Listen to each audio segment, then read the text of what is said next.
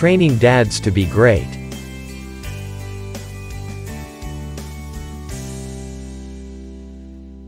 Fathers. Volume 1. Please consider giving this video a thumbs up and subscribing to the Men Teaching Men YouTube channel.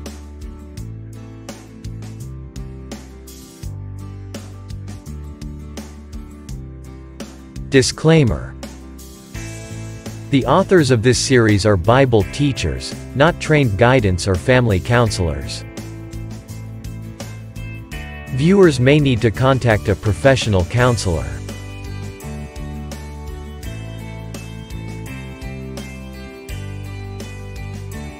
Now that my children are grown and I have grandchildren, I am sure I know more about raising sons than I did when my sons were growing and maturing.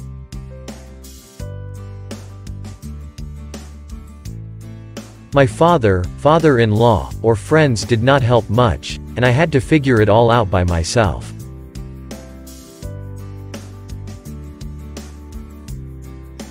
Which in many cases I failed.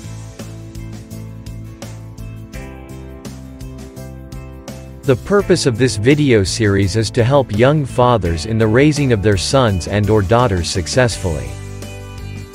We hope and pray that this video series will be a blessing and help to you.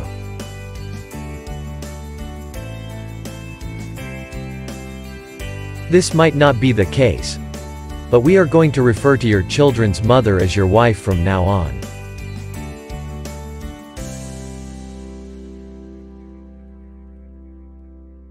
Number 1. Put God first in your life.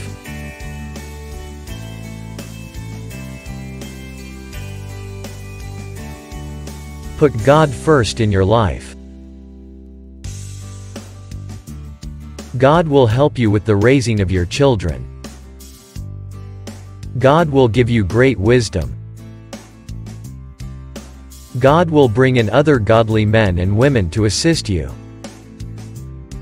Being faithful in attending a Bible-believing church is a must.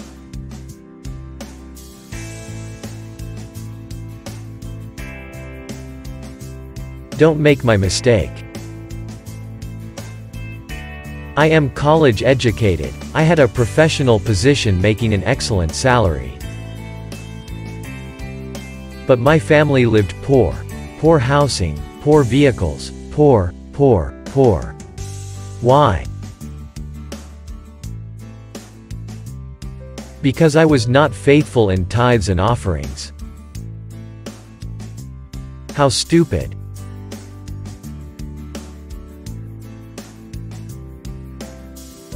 Malachi chapter 3 verse 10. Bring the whole tithe into the storehouse, so that there may be food in my house, and test me now in this, says the Lord of hosts. If I will not open for you the windows of heaven and pour out for you a blessing until it overflows.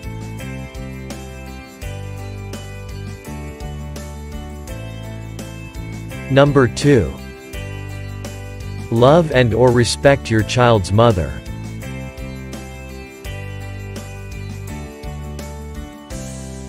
Love and/or respect your wife. Never make negative comments about your wife in front of the children or others. Praise your wife. Be truthful.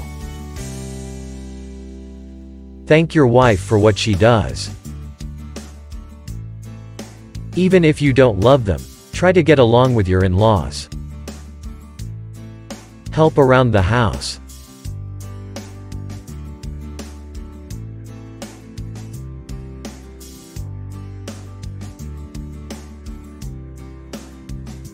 The more loving, caring, and respectful you are with your wife, your sons and daughters will emulate your actions and respect you, others, and also their future spouses.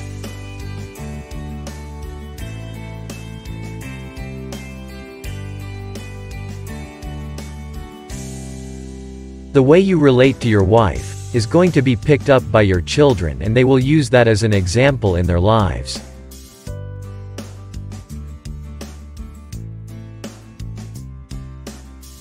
Number 3. Don't bring or store poison in your home.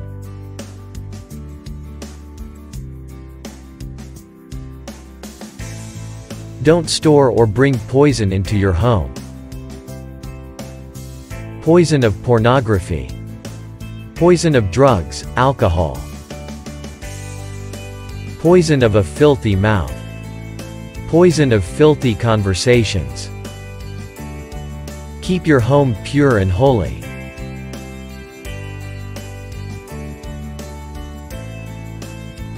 Number 4. Prayer should be a big part of your life.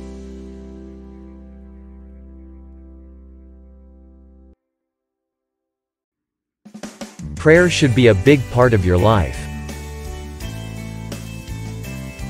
Pray as a family each day. Every person should pray. Individually, pray for your children. Be sensitive to their physical and spiritual needs.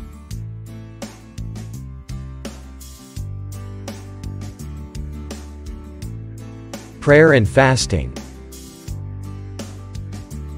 Matthew chapter 17 verse 21. But this kind does not go out except by prayer and fasting. Power pack your petitions by combining prayer with fasting.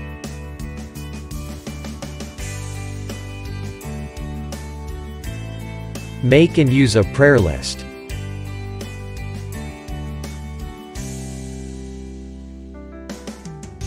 Pray for wisdom with your children. Find and pray for missionaries. Pray for your home church and staff.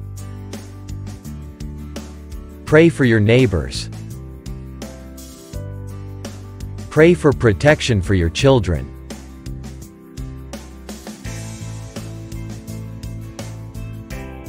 Children's disobedience. Disobedience to the faith, we pray. Against their will. Pray against spiritual blindness. Against personal wounds.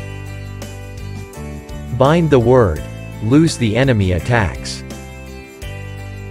Pray against a religious spirit. Pray for a kingdom connection.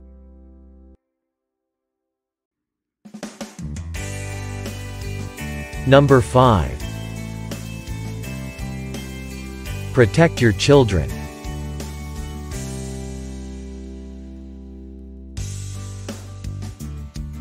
Protect your children. Don't allow your children to be placed in situations where they can be influenced by immoral or the deviant behavior of others. All organizations in which your children will participate will need to be reviewed for upright moral standards of all influencers.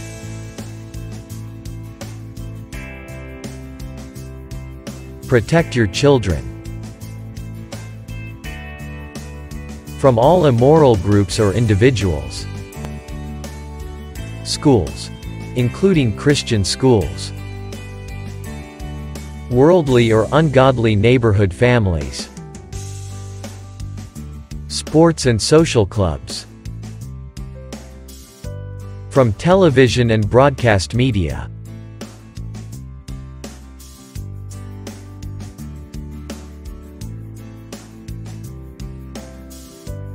A link to a listing of our recommendations is listed below.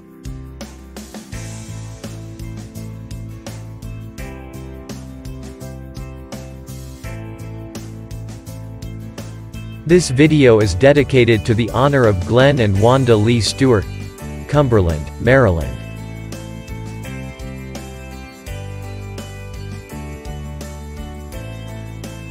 Thanks so much for watching.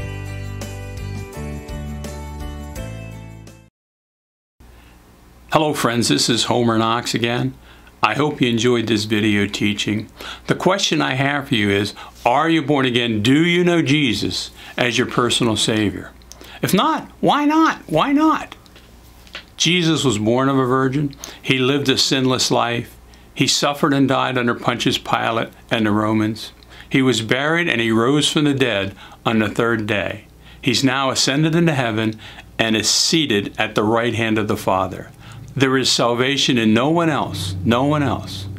And so if this has stirred your heart and you would like to receive Jesus Christ as your personal Savior, please pray with me. Dear Jesus, please come into my heart. Forgive me of all my sins by your precious blood. I accept you as my personal Savior. Thank you for saving me. Thank you for cleansing me. Thank you for my home in heaven. Thank you for giving me the Holy Spirit and making me a new creature. Amen and amen. Well, if you prayed that prayer from your heart, you're now born again, you're a Christian. Welcome. Welcome to the family. If you prayed this prayer after slipping away, you're now part of the family. You're back in the fold. Welcome. Congratulations. There's another teaching on the menteachingmen.com website entitled, I Just Got Saved. And that video will help you with your new walk in Jesus Christ. God bless you. God bless you. Amen.